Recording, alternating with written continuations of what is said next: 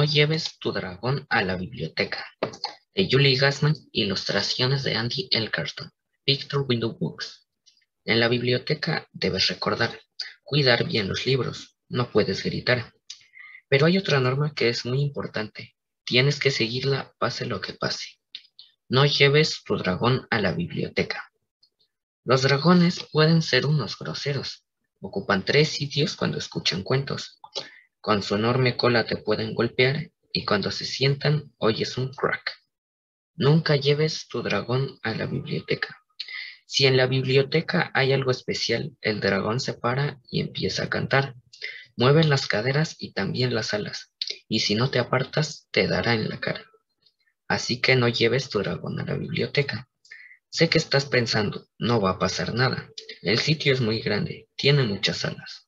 Pero si el dragón está aburrido, muy pronto querrás no haberlo traído. Así que no lleves tu dragón a la biblioteca. Cuando encuentra un libro muy interesante, el dragón lo toma al instante.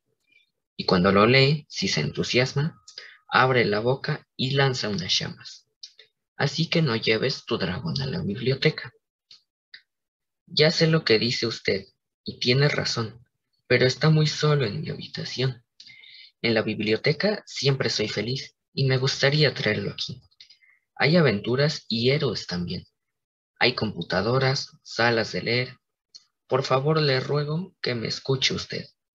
¿Puedo traer mi dragón a la biblioteca?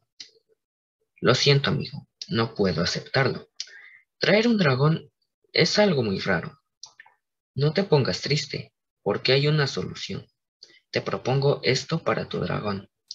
En la biblioteca hay muchos tesoros. Llévate los libros y comparte todos.